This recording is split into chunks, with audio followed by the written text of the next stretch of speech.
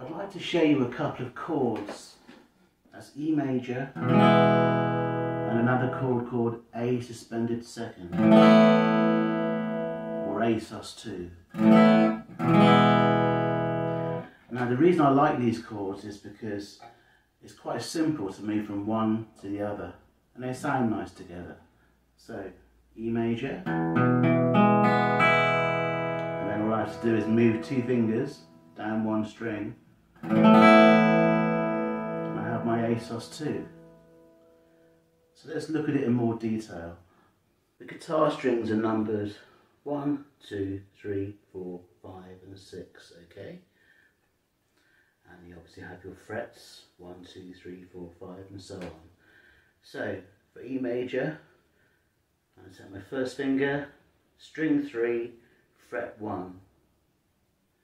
Middle finger will be string 5, fret 2.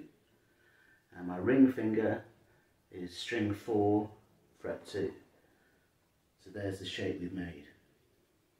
And we should get. Okay.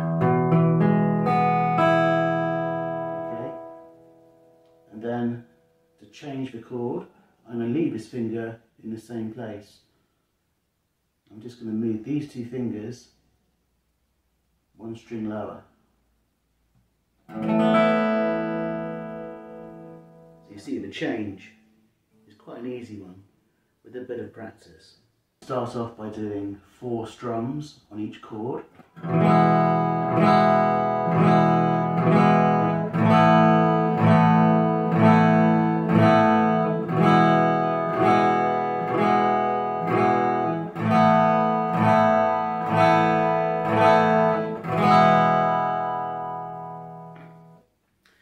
There's a song by Prince called The Cross, and the whole song is just those 2 chords with a little bit of strumming like this.